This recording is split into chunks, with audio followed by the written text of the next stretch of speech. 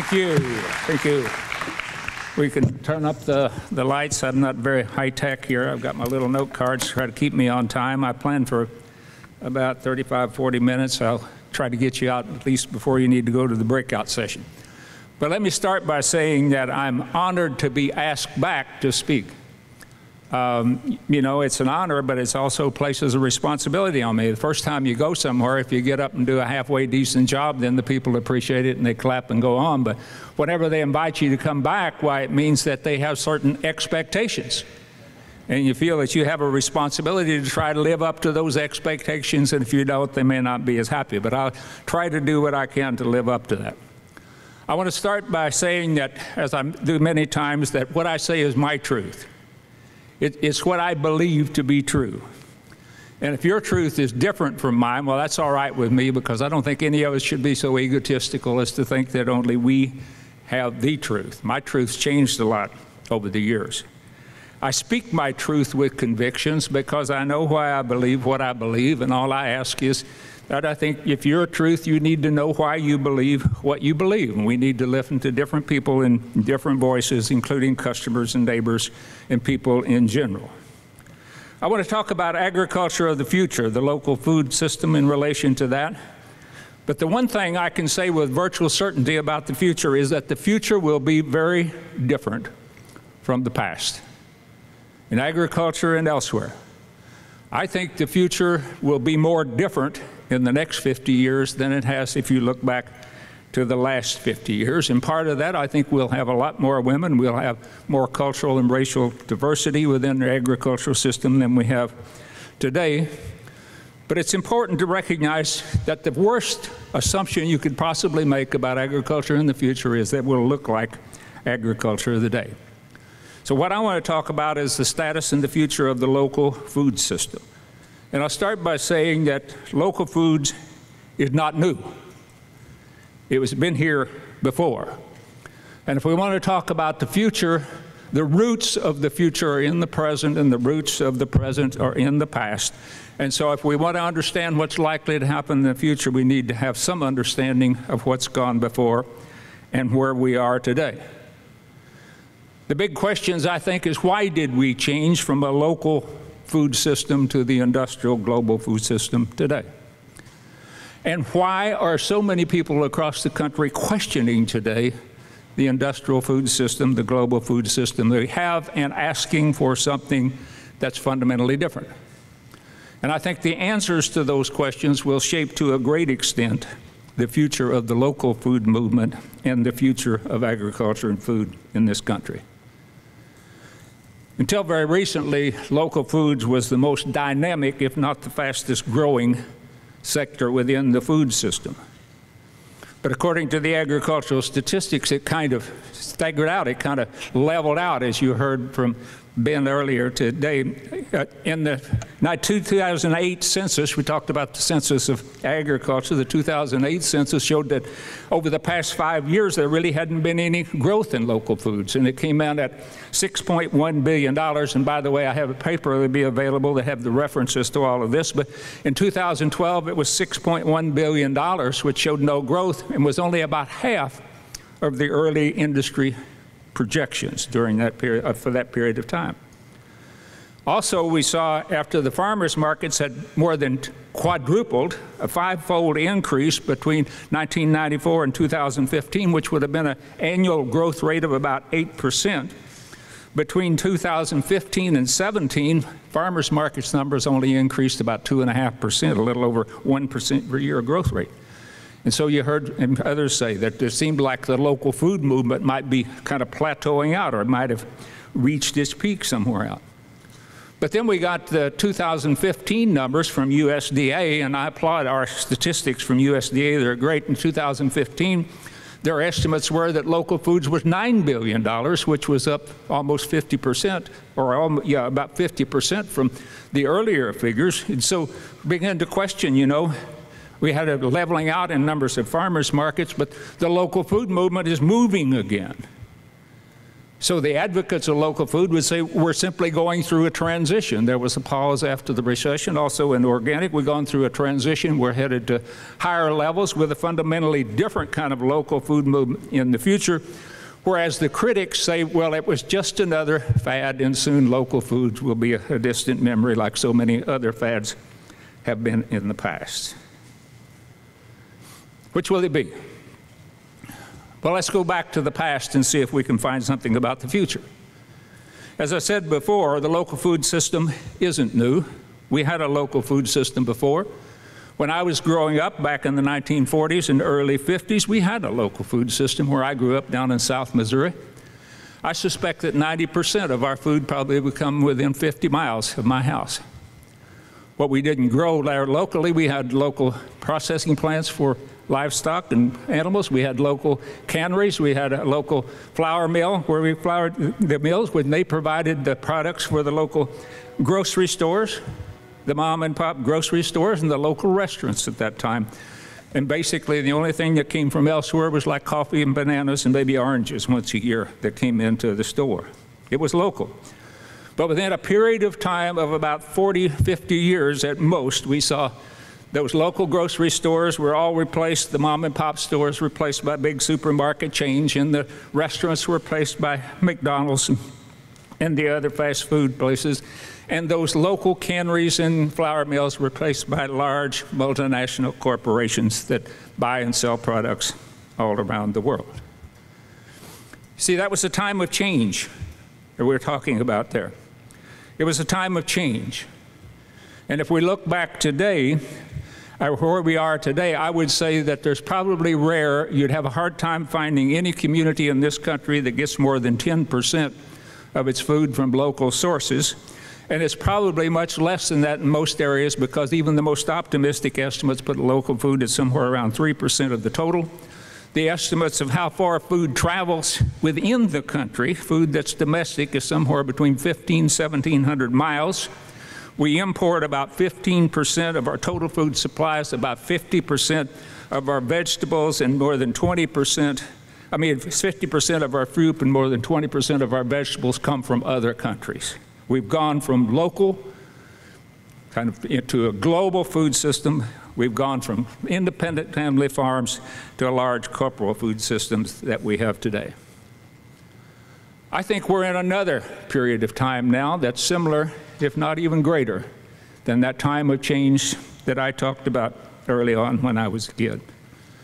I think the local food movement is the cutting edge of that change within our food system.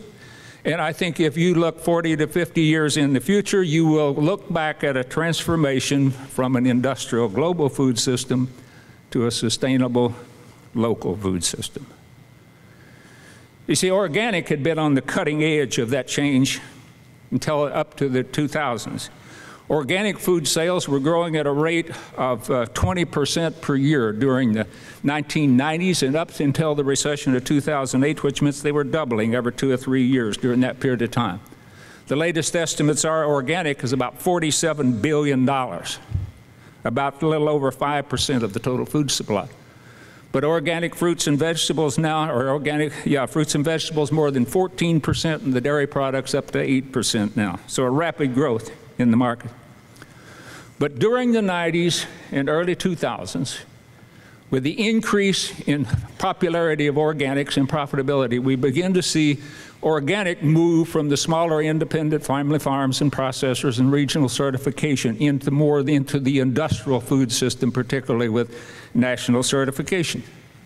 And over time, we began to see changes within the organic food system, and where more and more people looked at the system, and it looked more and more like the industrial food system that it was replacing, because the same companies were involved. It was no longer small farms, it was big farms that were producing the food that moved into that system.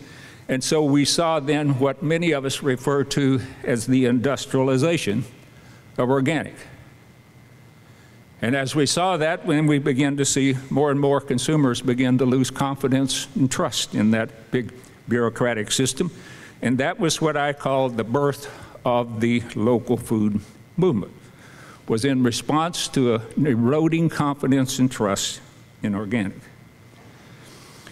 You see, in order to understand what's going on with the local and with the organic system and what happened to it, then we need to go back to the roots of the organic. At least the modern organic system in this country, the food system, began back in the 1960s. It was the Back to the Earth people that really started that movement.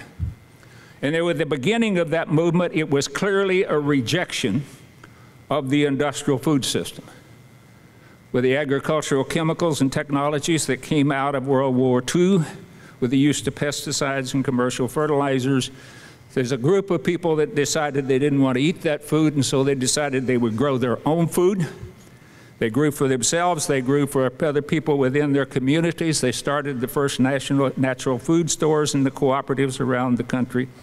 And they were looking for a different kind of food system. But it wasn't just the food system they were creating. It was really about a different way of life.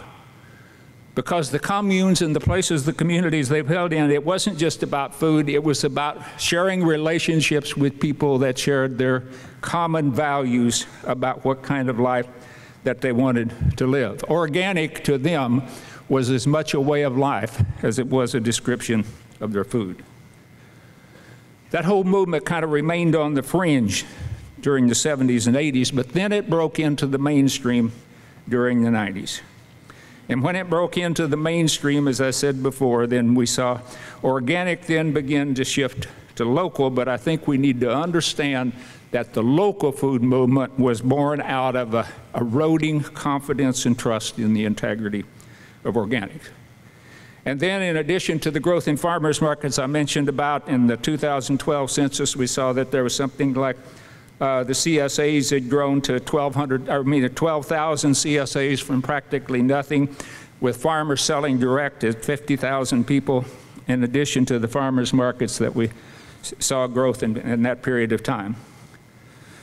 But I think what we're talking about now is we're talking about a new transition, and that's why we saw kind of the pause and the move out, because I think the most important thing now that's happening in the local food movement is what I originally called multi-farm CSAs, where farmers, that CSA running one by yourself is a really difficult job, intellectually, emotionally, physically, the whole thing. So more farmers started joining together, and several of them, they would divide up the task of running a CSA. And so they formed multi-farm CSAs, and those evolved into alliances and cooperatives and collaboratives and a whole range of different things where they're farmers coming together. And in the paper, I referenced several of them I know personally, like Grown Locally in northern Iowa, Decorah, Iowa, Iowa's Bounty in southern Idaho, rather, Iowa's Bounty, Viroqua Food Co-op in Wisconsin, Good Natured Family Farms out of Kansas City.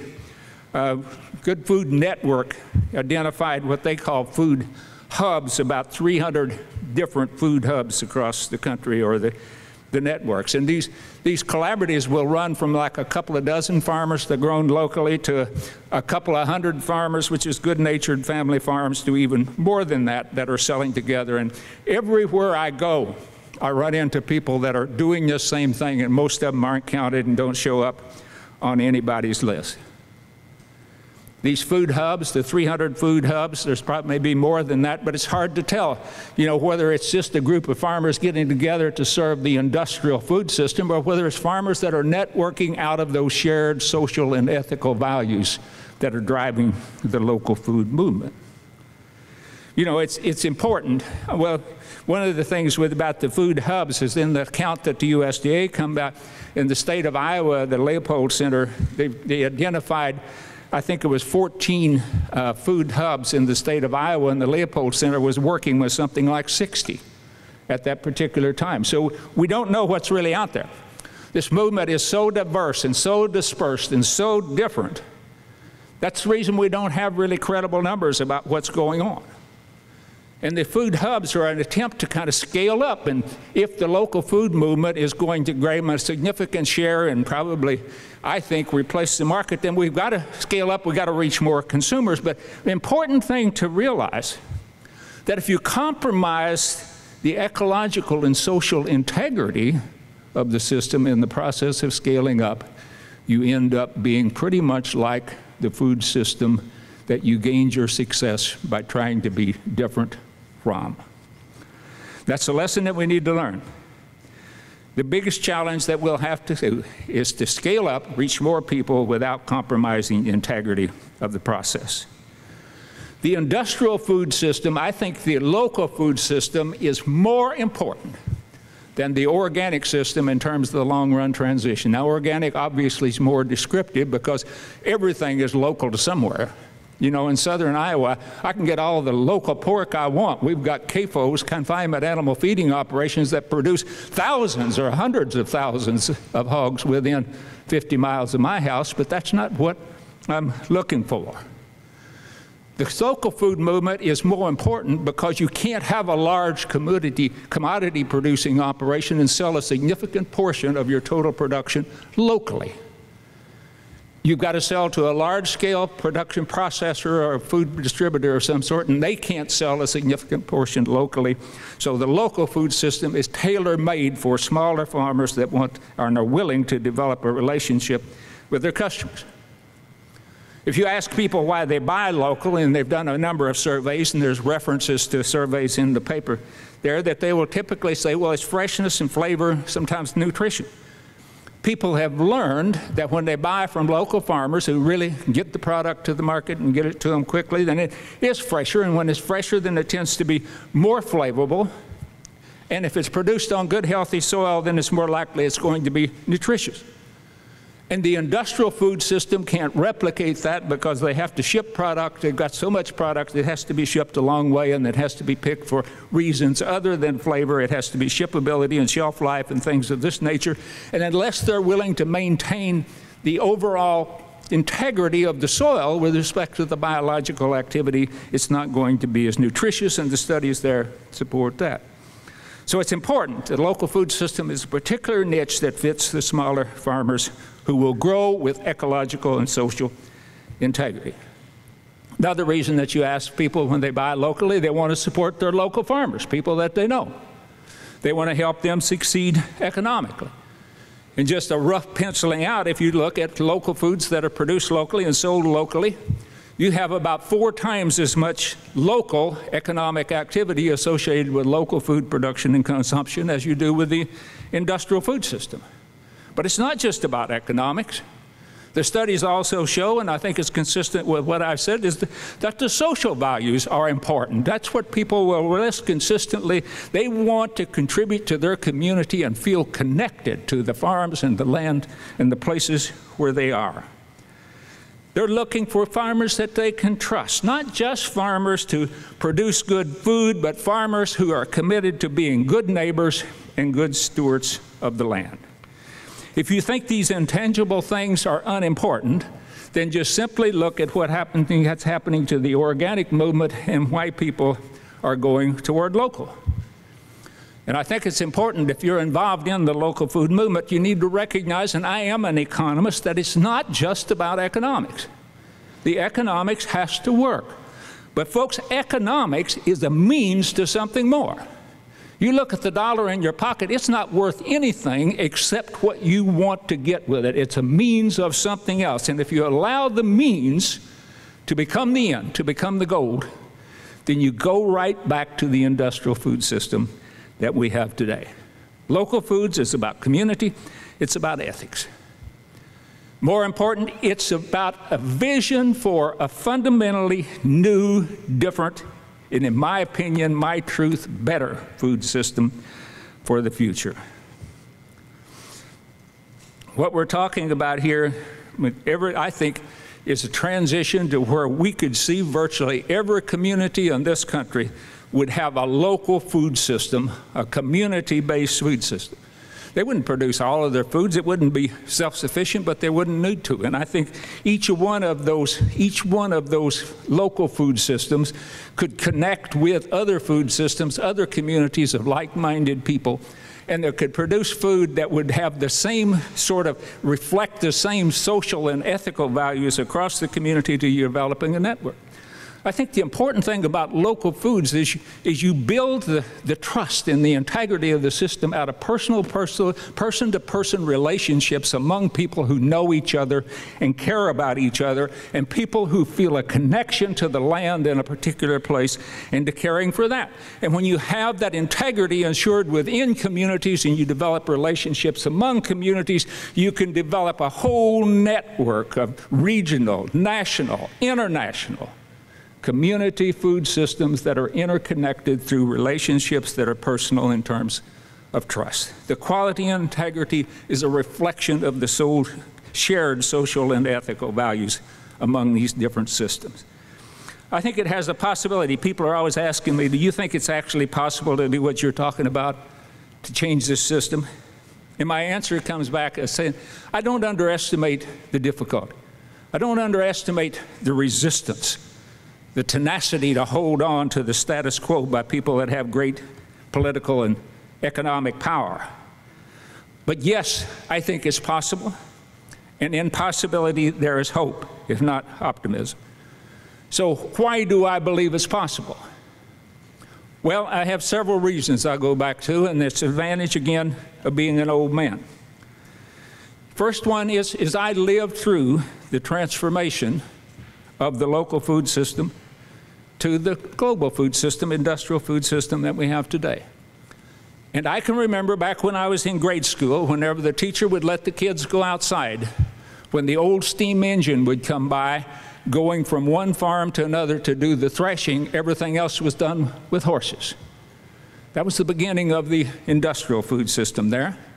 I can remember my mother going to the local grocery store, and she would take the grocery list and give it to the man behind the counter, and he would go back and get cans off of the shelves, and he would slice bacon off of stuff that was in the meat case, and he would measure up, so many pounds of beans, and would total it all up and put it in a brown paper poke, as we called them back then, and give her her grocery ticket, how much we owed for the groceries that week. There weren't any supermarkets. I can remember the first supermarket was a Piggly Wiggly store, and people saying, you're going to go in and let people get stuff for themselves. I saw the first franchise restaurant when I went to college. I saw all of those things today. And those things, that whole transformation of that system happened in a period of 50 to 60 years. And it happened one person, one farm, one grocery store at a time. We made that change. We can make a bigger change as we go to the future. I saw it happen. I know it can happen. The second reason is we got more good reasons to change today than we had back then. Back then, it was mainly a matter from the farmer's concern. We were going to take the drudgery out of farming, and we were going to take the drudgery out of homemaking, as we called it back then. We were going to make things easier, and we did to a certain extent with the mechanization and the fertilizers and the chemicals and various other things of that nature. But the most important driving force that changed farm policy and food policy was that we were going to make good food affordable to everyone. Food security. I bought into that whole idea of the industrialization of agriculture for that very reason. I spent the first half of my academic career promoting it because we were going to make agriculture more efficient. It would bring down the cost of food, and we would have good food for everyone. It was a noble experiment, but it failed. Why did I say it failed? We have a higher percentage of people in this country that are food insecure today than we did back in the 1960s. About one in 8 people, 13% of the people are classified in food insecure. In the last census, they brought it down from before that, and about 1 in 6 children in this country live in food insecure homes. That's more than it was when the documentary CBS and Hunger in America ran back in 1967. We can't feed poor people by just simply trying to make food cheap. It's a deeper problem than that. We're going to talk more about that in a breakout session this afternoon. We have to get beyond this idea of thinking that the economy is going to solve everything. It wasn't. In addition to that, we have a whole range of diet, health-related issues. We got an epidemic of obesity and heart disease and diabetes and high blood pressure and a bunch of other health-related diseases, and they're related back to this whole industrial food system that we feel. It was well intended. I spent a good part of my life doing it. I was part of the get big or get out, farm for the economic bottom line. And I come to the conclusion that it didn't work. And I'm not going to dwell on the issue, but that whole system we created is not sustainable. It's not ecologically sound. It's not socially responsible. We're doing great damage to the environment, rising public health risk. We've destroyed rural economies and rural communities. It's not sustainable. We can't continue doing it. Number 3, we don't have to go back to the drudgery that we had before. You saw some of it in Ben's presentation this morning. We have all sorts of human-scale technologies, most of them not developed in this country, developed elsewhere and brought in here to where we can take the drudgery, we haven't take the work out. If you want to go out and make a living farming, you don't have to join a health club to get exercise. You got to get the exercise, but not the drudgery of farming that I grew up with. You have the walk-behind equipment. You have the solar-powered electric fencers and pumps today that have revolutionized the whole concept of managed grazing and free range and all of that. And we can increase the productivity dramatically and make things work out here. So we've taken the drudgery out of that farming to where it's there. And you can have a good life on a farm, and you can make a good living on a farm this day, and it doesn't have to be a large farm. I picked up on a blog piece that was written by a young farmer. She was a female farmer, but she farmed with her partner somewhere up in this part of the country. I was going to look it up and see where she was. Chelsea Simpson. I don't guess she's in the crowd today. But anyway, she and her partner had farmed for about 10 years, and I read her blog, and she said, "So you want to farm?" She said, "Well, that's good. We need more farmers, but there are certain things that you need to know if you want to start farming today." She says, number 1, it's hard work. Really hard work. Not drudgery, but hard work. Like I say, you don't have to join the health club. It's still there if you want to make a living on a small farm. She says, number 2, it's not just farming. You have to know how to do a lot of other things. You know, the plumbing and taking care of animals and crops and a whole range of things that you have to do on the farm. Electrician and engineer, the whole range of things. Number 3, she says it's dangerous. You can get hurt farming, machinery and animals and things of that nature. Number 4, it takes money, particularly to get started, to get a piece of land or to get it started in it. But number 5, she says, it's the best work you will ever do. And I quote from her at this point. She says, do you want to feel completely satisfied and fulfilled by your work? You want to lay your head down at night knowing that you're doing something that helps the planet and your fellow human being. There is nothing more satisfying than providing a basic need, food. She says, I love what I do, and I wouldn't trade it for anything. Sore muscles, financial risk, and all. I tell people, don't start farming unless you feel that farming is a calling. But if it's your calling, if it's your mission, don't waste your time doing anything else. You can make a good living farming on a small farm. I was recently at a conference up in Canada with a young couple, Jean-Martin Fortier, his French names, I'll probably mispronounce them, Maud-Helene Desroches, Montreal, Quebec. They farm 1.5 acres. They've been doing it for 10 years, gross $100,000 a year, net 60% of that to pay for what they put in from their time and effort into the farming operation. He moved on and started a farm demonstration working with something else, and she does most of the farming herself these days on the farm. His new farming project, I won't attempt to pronounce the name, but you can see the reference in the paper, is a demonstration, and I quote from that. He says, how diversified small-scale farms using regenerative and economically efficient agricultural practices can produce a higher nutritional quality of food and more profitable farms. He says, if there's one thing I've learned through all my years as a farmer, it's that if we're going to change agriculture, it's going to be done one farm at a time. All we need is for more people to be willing to go out there and just do it. You can make a living on a small farm, and it can be a good life on a small farm. We're not only taking the drudgery out of the farming, but we've taken the drudgery out of homemaking, and that's increasingly important for food security. Because it's not like when my mother, had to build a fire with a wood stove and bake and do all the cooking and do all the washing in a scrub board and things of that nature. We have all kinds of things that have taken a lot of the drudgery out of homemaking, a lot of the drudgery out of food preparation. And I think if we want to solve the hunger issue and food security issue, what we're going to have to do is recognize that those people that have less income can still have good food if they're willing to learn to prepare the food, much of the food for themselves. We've learned from the chefs that if you start with really good food, it doesn't take a whole lot of preparation to fix a really good meal. You can do things with a relatively little preparation. We're spending 80% of what we're spending on food today is not for the food. It's not for what the farmer produces, but it's for convenience, packaging, packaging and processing and transportation, advertising. You take all that stuff away and you start with the basic food product and you help people learn how to select and produce food for themselves, then everybody can afford good food.